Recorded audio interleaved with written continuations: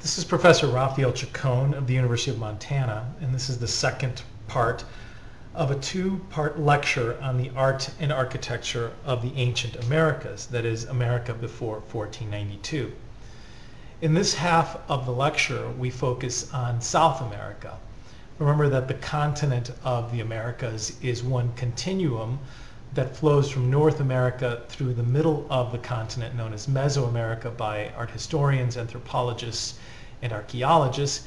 And now we're going to focus on South America, particularly in coastal and highland Peru and parts of Bolivia. This is a place, a part of the world that has been cosmogonic. Civilizations have emerged here, risen and fallen, and it is a very important focal point for the development of civilization in the American continent. So predominantly we will be focused on Peru, from its long coastline along the Pacific Ocean up into the highlands of the Andes Mountains. This is a topographical map showing us basically what that terrain looks like. It's a highly improbable place for humanity to establish itself, let alone build great civilizations. And yet that is indeed what occurred here over the last 3,000 to 4,000 years. An impressive array of civilizations have emerged in this region, in what is now modern-day Peru. The landmass here is characterized by a very narrow coastline.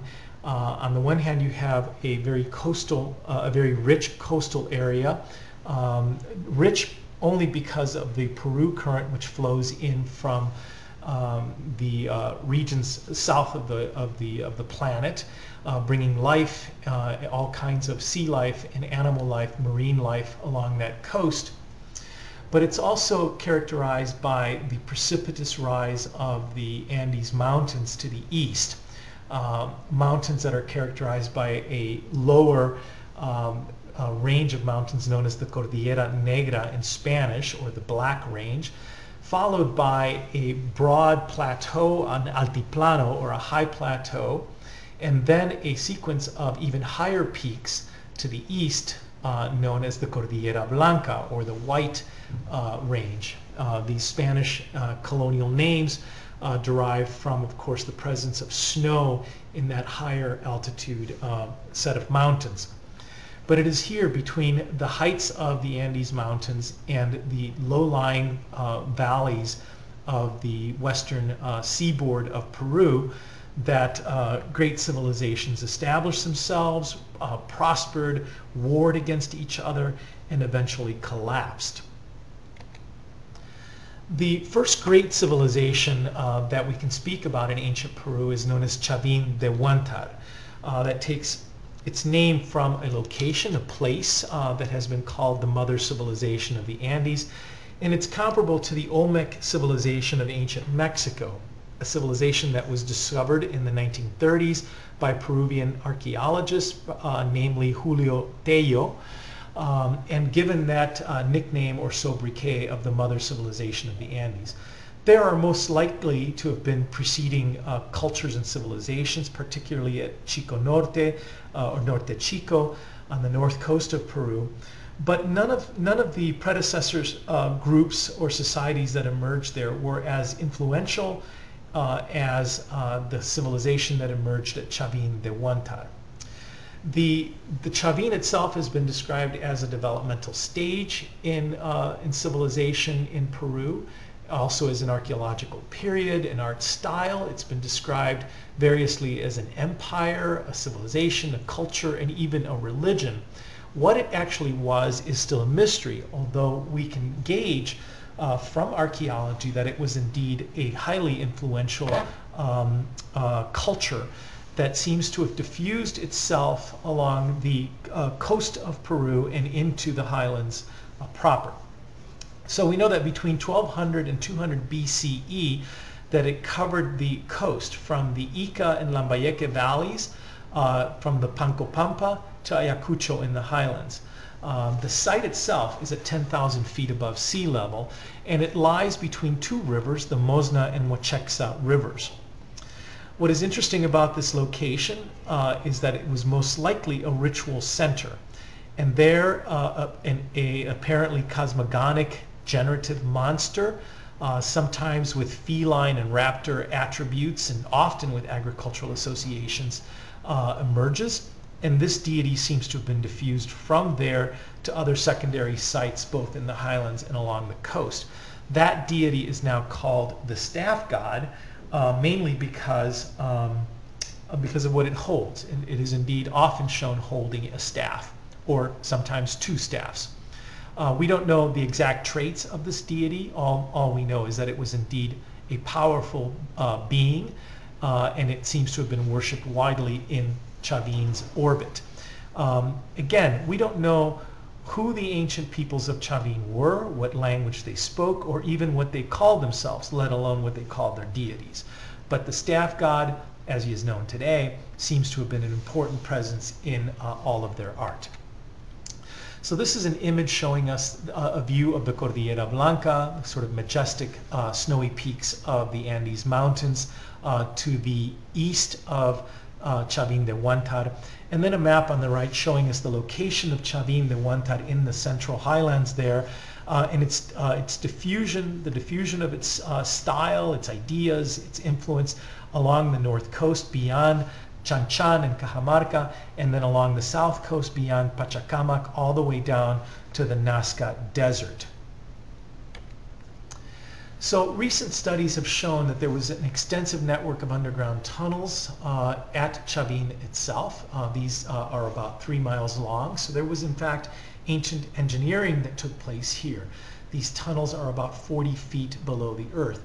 And then atop those tunnels were platforms and structures, mounds or pyramids, if you care to call them that, which seem to have been important temple sites for this ancient civilization.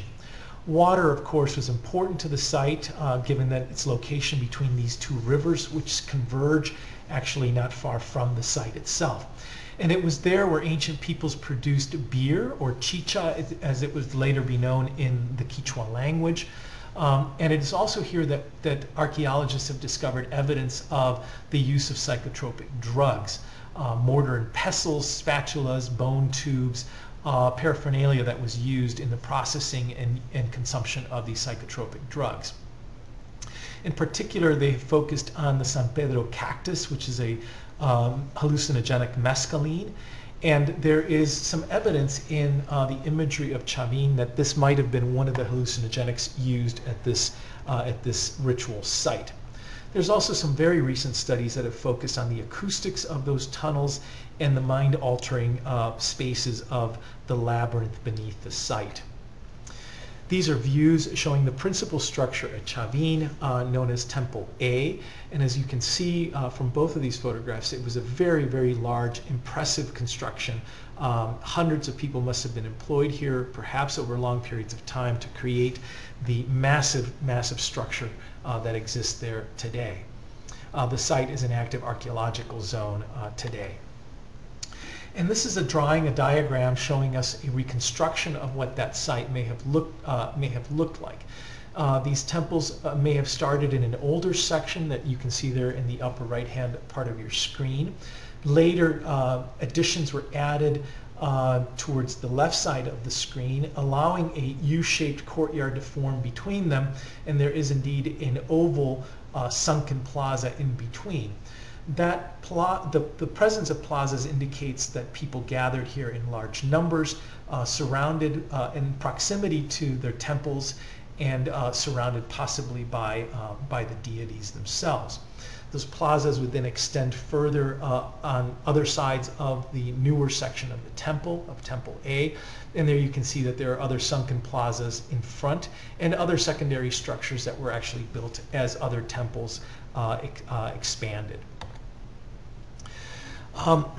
The presence of this staff god, or this deity, is everywhere in Chavin de Huantar, and particularly on the exterior of the buildings. For example, there you have an image of one of the walls of Temple A, showing us a tenon head, and scores of these have actually been found at this location. These heads were inserted into the wall, and they seem to repeat a theme. That is a mask-like face with huge goggle eyes, a very large nose, and oftentimes a large maw or mouth with often toothed.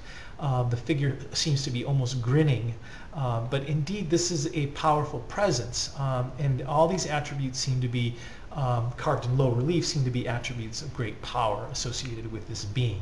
This is in fact the staff god.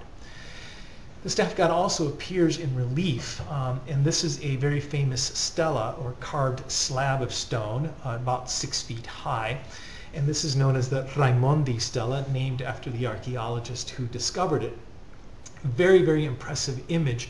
And indeed, it shows us an anthropomorphic figure down in the lower quadrant of the sculpture, in relatively flat or low relief, bas relief to use the French term.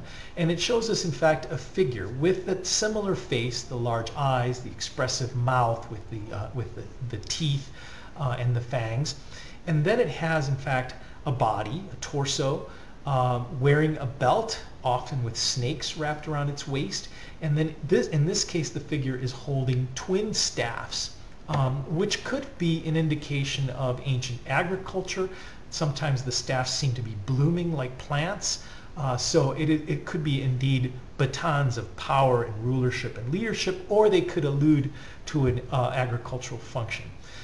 What is clear is that this is a powerful, powerful being. In fact, if you notice the head of the figure in the Raimondi stela, that the theme of that head repeats over and over and over again in this very, very large headdress. That the figure could be turned, and if it's flipped over, it takes on almost the presence of a centipede or some kind of a multi-partite creature. These all seem to indicate elements of power identified with this being.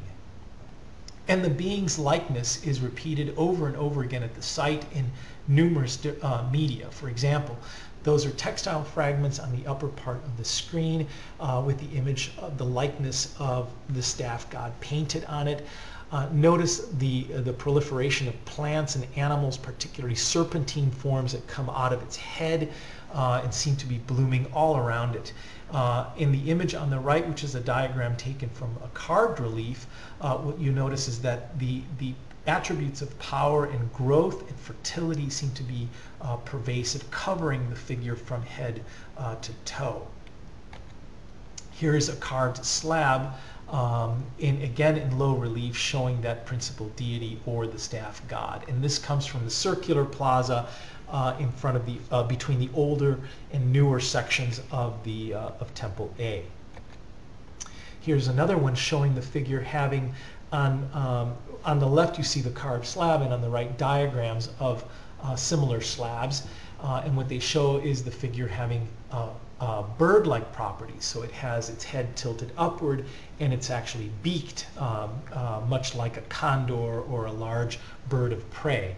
The figure is also winged. So what seems to be apparent here is that this creature evolves, or it transfigures itself, and it takes on the attributes of powerful creatures, both avian and mammalian. So we have bird-like attributes in these particular sets, and in others we'll have more serpentine or feline properties.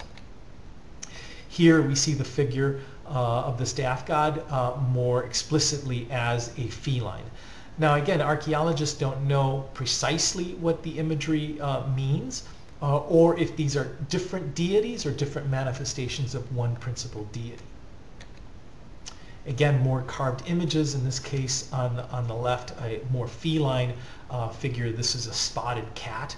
Again, these would have been large predators in the highlands of the Andes. And on the right we have a gold plaque, evidence of metallurgy, and this would have probably been strung up and worn on an outfit, or worn around the neck as a piece of jewelry. And we see that image carved also in carved bowls, like the bowl made out of steatite that we see there on the left.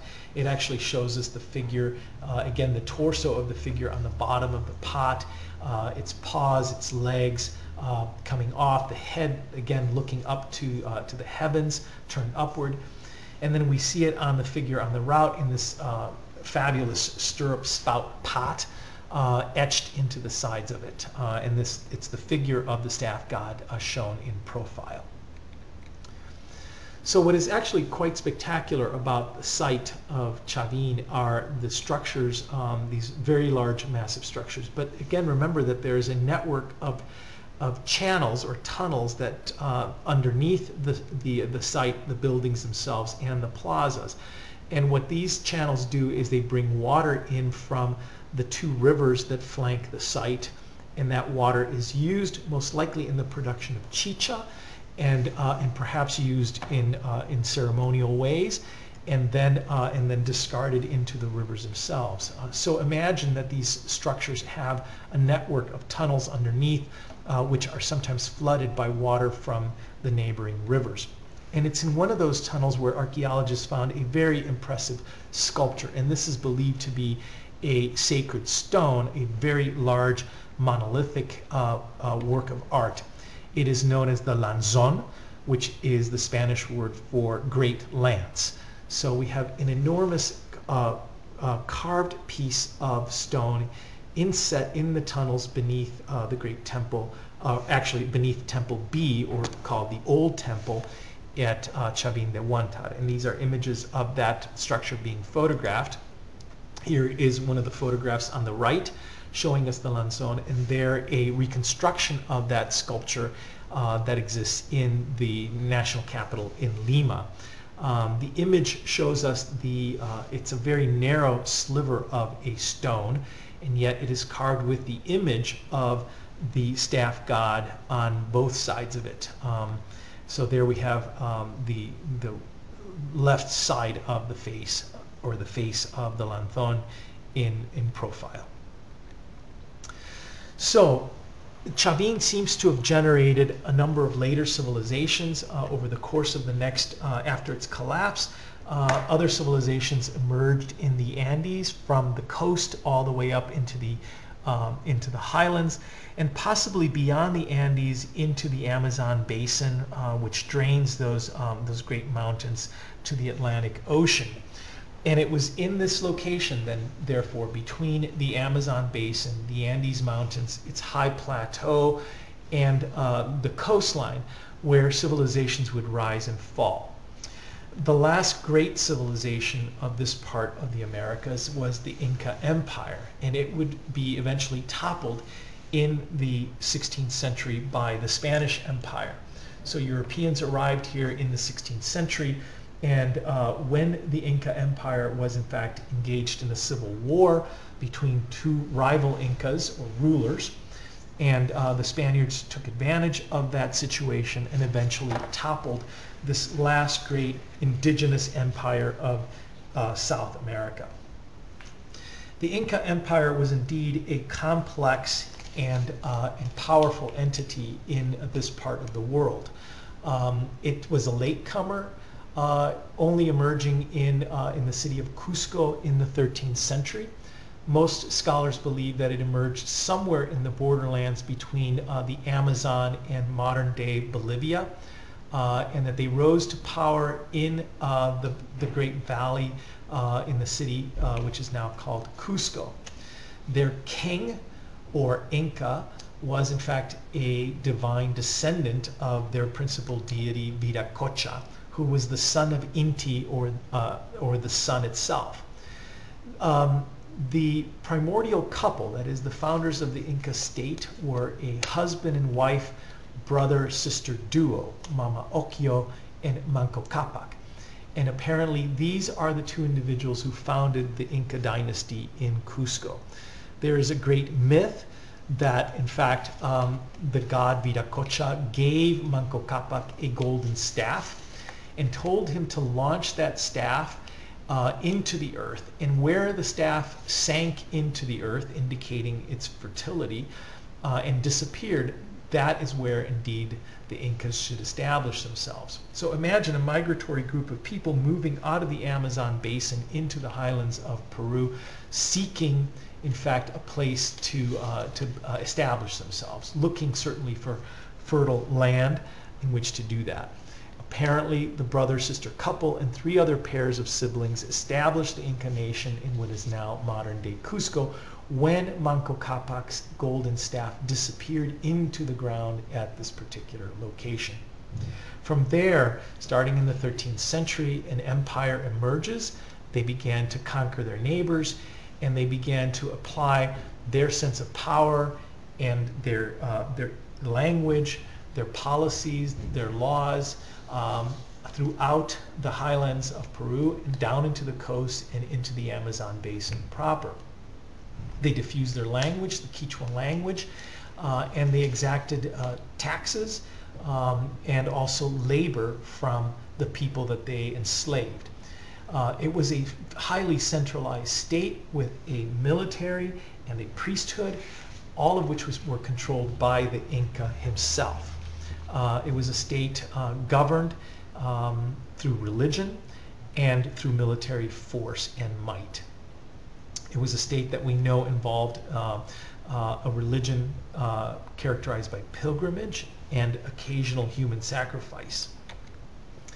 So the Inca are best known for the network of roads and engineering and architecture, public works that connected the entire empire from modern-day Ecuador down to modern-day Chile.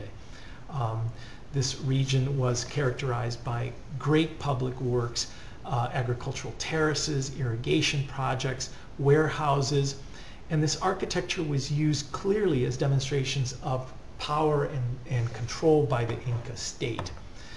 The state itself was governed by a ruling house that concentrated wealth and power in itself. The king, or the Inca, was the leader of a royal family and included a large harem, brides or nustas, potential spouses, and mothers of his children, surrounded by military leaders and priests who governed the society. The rest of the society were variously called serfs or slaves. Every major industry, the textile industry, the camelid industry, agriculture certainly, fishing, trading, all of those networks were in fact controlled by the Inca state. And this was all true until 1532, when the empire was toppled by the Spaniards under the conquistador Francisco Pizarro. These are two images. They're fanciful depictions from the colonial period, showing us on the left an image of Manco Cápac, the founder of the Inca dynasty, and that's from a very famous manuscript, colonial manuscript from Peru. And on the right, a Baroque painting showing us Manco Cápac with an image of Inti the sun, his creator, to his upper left.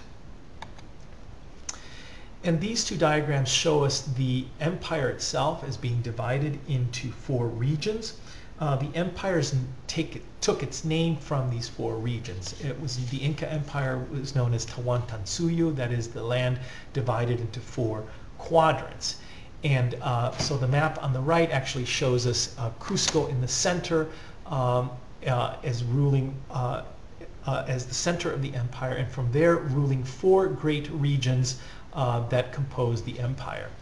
The map on the left shows us some of the predecessor societies to the Inca. So it's more than likely that the Inca took over areas that had been developed by previous civilizations and absorbed them into its own empire, took its power, their power and greatness, and absorbed it and assimilated it into its own sense of destiny. On the left, you have a map showing us the way the 4 quadrants of the empire, the 4 regions of the empire, were connected with major highways running through the Altiplano and certainly along the coast. Some historians have argued that South America was never better connected than it was in Inca times under the rulership of the Inca state. And these are images of the network of roads that connected the empire. So this is an image of the engineering projects, road building projects that the empire was engaged in, starting in the 13th century and continuing into colonial times. On the right, the famous andenes, or terraces that were used to farm in high elevation locations in mountainous regions. Peru also has the distinction of having been the birthplace of the potato, and not just any potato, but all kinds of varieties of potatoes. Peruvians today boast the fact that hundreds of varieties and coming in all kinds of colors, densities, growing in all kinds of regions from the coastland up into the high elevation sites.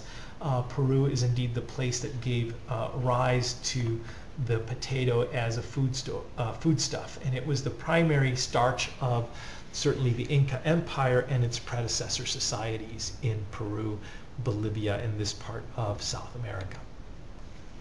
These are the ruins of a warehouse at a site known as Huina, and again showing us some of the precarious constructions of the Inca, the magnificent constructions of the Inca, often in precarious sites. This is a warehouse that has lost its roof and its timbers, and yet the walls and the structure of the place give you a sense of its importance as a location to store foodstuffs, materials, and to take shelter from the elements. Probably the most famous site of all in the Inca world is the site known as Machu Picchu, which was discovered in the early 20th century by American archaeologists working in Peru. The site was excavated and reconstructed in part starting in the early 20th century, and it's a site that has continued to reveal lots of information about the Inca proper, although the specifics as to how the site was used are still unknown. Most likely it was a ceremonial site built in the Urubamba Valley, perched atop in a saddle of very dramatic peaks surrounded by important peaks, which apparently the Inca venerated as deities themselves. The Inca believed that stones were sacred and that they embodied, in fact, spiritual forces. They named stones huacas, and huacas could be a carved stone, it could be a natural stone, it could be a mountain peak. A huaca was a manifestation of divine energy, divine force in the landscape. This is, for example, a huaca. This is a stone that was set up between twin temples at Machu Picchu. But notice what happens when the clouds clear in beyond the valley below. What one realizes that this large slab of stone was intentionally set up and carved to mimic the peak in the distance. So it is in fact a manifestation of perhaps a divine entity, a divine being, a divine energy in the huaca itself. But it addresses the power, the majesty, and the spiritual power of the site across the valley. So the temples that you see left and right were there most likely to worship as a place of worship for the huacas that we see here at Machu Picchu. We also know that the Inca performed human sacrifice, so they were in constant dialogue with the deities and the natural forces of the universe, and they often left sacrifice, often human sacrifice, at those sites. For example, this is a site known as, are objects from a site known as the Cerro El Plomo in the Chilean Andes Mountains. And what it shows us is, in fact, a young child, most likely around the age of 11 or 12, who was ritually sacrificed and left at a high altitude snowbound site in the Cerro El Plomo in modern day Chile. The child was apparently well fed, well taken care of, and drugged up prior to receiving a large blow to the head. And then she was ritually laid to rest as an offering to the gods, most likely gods associated with mountain peaks and storms that brew in the mountains. And the child was left with textiles and also an array of ceremonial objects and offerings as well, including small figurines with their own mini textiles and mini pieces of jewelry. All of these were indications of sacrifice and worship of the gods and gifts to the gods. The textile industry seems to have been very important to ancient Peruvians, including the Inca Empire, which monopolized the weaving of these fabulous textiles. The screen shows us two tunics, two Inca tunics, left and right, made out of wool, camelid wool, so probably from llamas, vicuñas, or alpacas. And these textiles were woven on a backstrap loom, most likely by one or two individuals. And what we see here is a series of patterns that are believed to be clan lineages. So whoever wore these textiles, whoever owned this textile and had his or her body wrapped at the time of burial, most likely was an Inca aristocrat with a very important, impressive pedigree. And that's visible in the abstract imagery that we see on the textile proper. That use of those textiles and identification of the textiles with the Inca aristocracy is visible in the colonial period. We know that the Spaniards encouraged intermarriage between Spanish elites and Inca elites, and that's indeed what this painting from, this Baroque painting from the late 18th century reveals to us, the late 17th century, excuse me.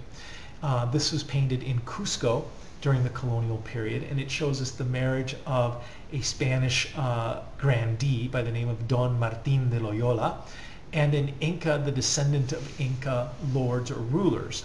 So this is an image of the Inca Nusta Beatriz at her marriage to Don Martín de Loyola, receiving all the full blessings of their respective families, on the one hand Spanish and then Inca on the left, and also the blessings of the church, the Catholic Church, and the saints in heaven. Here's another image of the same subject, and again we have Don Martín de Loyola and his bride, the Inca Nusta Beatriz, being married. The presence of saints, in this case saints identified with St. Ignatius Loyola, and Spanish members of the Spanish court to the right, and then the church, representatives of the church in the upper right hand corner, and then representatives of the Inca elite, the traditional rulers of these lands, in the upper left hand quadrant, the family of the Inca Nusta Beatriz. So this is a view showing us the magnificent settlement of Cusco. And you'll notice that at the heart of Cusco is an open plaza. This is, of course, the capital of the old Inca Empire. It later will become an important colonial seat for the Spanish Empire as well, although they located their capital down in the coast along the Rio Rimac. They established the city of Lima, which is the current political capital of Peru. Nevertheless, Cusco was the spiritual heartland of the Inca Empire, an ancient city, but a city that was built up during Inca times and given its privileged status as the capital of the great four-quartered empire. You'll notice that at the heart of Cusco is an open plaza. And this is the plaza, this is the location where, according to the great myth of its foundation, Manco Cápac threw his lance, and the lance fell into the earth and disappeared into the earth, a great sign of fertility. Scholars will tell us that the Inca apparently, or the ancestors of the Inca, had to go to war to take possession of these lands, but it was here on that square where they see their origins. Today it currently houses buildings related to the colonial period, the great Jesuit church, as well as the Cathedral of Cusco. Those are the two large structures you see there, and royal palaces of the local governors and the local Spanish aristocrats who ruled here. The city is in fact an ancient city, and it's believed that its ultimate diagram mimicked what we see at Chavin de Huantar. So it lies between two great rivers which converge in the extremities at one end. Other people have noted that the building is in the shape of a puma. So we have at the head of this beast a large fortress, the Sacsayhuaman fortress, and then the heart of the city, where the great square is indeed the center of the torso of the puma. Today it's a magnificent city which shows us the syncretism of ancient civilization and colonial civilization. So we have a substructure, that is the foot plan of the city, as Inca. So for example, you see a colonnade there. Behind that colonnade is in fact a wall of palaces that were along this great plaza at the heart of the city. Those are Inca palaces. The colonnade itself was built in the Renaissance, and the superstructure that you see above are all colonial buildings in the Spanish style, built in the 16th, 17th, and 18th centuries. So the city is in fact great evidence of the syncretism that took place here during the colonial period, where Christianity and Spanish ways and administration overlaid atop the ancient Inca city, taking advantage of the majesty and authority of the Inca construction that was already there. This is a very famous street known as the Archbishop Street in Cusco, and what we see along streets like this are evidence of the great masonry identified with Inca engineers. This is a particularly beautiful stone. It's known as the 12-sided stone, a famous block carefully inserted into a wall of an Inca structure. There's another magnificent site in ancient Cusco, and this is currently the monastery of Santo Domingo. It's an active monastery, and as you can see from the image on the left, it's a colonial structure built by the Spaniards, built and rebuilt because it has suffered devastation under numerous earthquakes that happen here. But it is built directly atop an ancient Inca temple known as the Golden House of the Sun. So there was a temple to the sun god Inti and his son Viracocha that was originally at the site. And the platforms that you see there are in fact constructions from that time, and that amazing smooth wall is indeed evidence of that Inca construction. And atop we see a colonial building in the Renaissance style with its bell towers and courtyards and domed chapels. Here's that structure from a different view, and we see again Inca terraces to the right of the structure, Inca walls, and then the superstructure which was built in the colonial times up above. The photograph in black and white on the right is an earlier image of that site. The image on the lower left is indeed the site as it looks today. And here are photographs of the Temple of the Sun, the Golden Temple of the Sun, which is beneath the monastery of Santo Domingo in Cusco today. Now, I want to show you, to finish off this discussion, the continuity of these themes and these ideas. So the kind of public religion that existed in Inca times was replaced by Christianity. The worship of gods, the worship of saints replaced the worship of many gods in Inca times. And so Christianity overlaid itself on the piety and the belief systems of the predecessors in ancient Peru, Bolivia, and this part of South America. This is a small chapel in the highlands of Peru, and it shows us a typical Spanish Baroque chapel with its gilded reredo. That is an altarpiece. We have the altar table where the Mass is actually said, and then behind it is a retable or a reredo, which combines carved architecture and sometimes sculpture, often gilded with covered in gold leaf, and then also infilled with sculptures and paintings of the Christian saints and stories. There's a particularly wonderful set of stories that are told in Peru, and they are accompanied by paintings. And these are images of the Christian archangels. And of course, archangels are biblical figures that appear in the Hebrew Bible, the Old Testament of the Hebrew Bible, and then reappear throughout Christian mythology. These images, or these archangels, were given form in the Baroque age, that is, in the colonial period in Peru, in these very fanciful paintings. So, for example, this is a painting of the angel arquebus, known as Elio. So he would have been one of the archangels from the Hebrew Bible. But here he's represented actually as a Spanish grandee in a Baroque finery. And these are two other sort of lower class versions of the same subject. This is Asiel Timor Dei and Uriel Lumen Dei. So angelic figures represented here as Spaniards wearing Baroque finery and typically wielding Spanish weapons.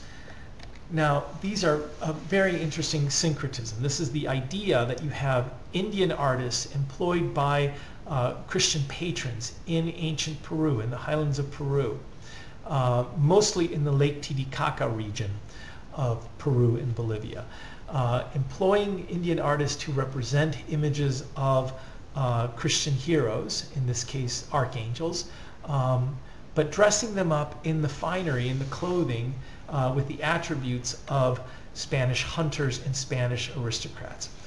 And what historians have told us is that what we have here is in fact the coming together of multiple sources. So we have Indian artisans employed by Christian patrons using and perhaps looking at sample guidebooks, pattern books from the Baroque age brought to distant Peru from the homeland of Spain.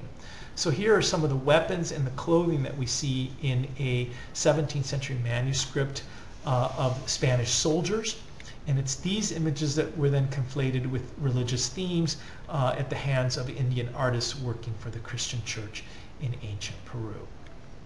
Some more images. In this case, these are from Holland or perhaps from Germany, showing us similar kinds of sources for the famous paintings of archangels that we see in Baroque Peru. And on that note, we will end our discussion of Peru before and slightly after 1492.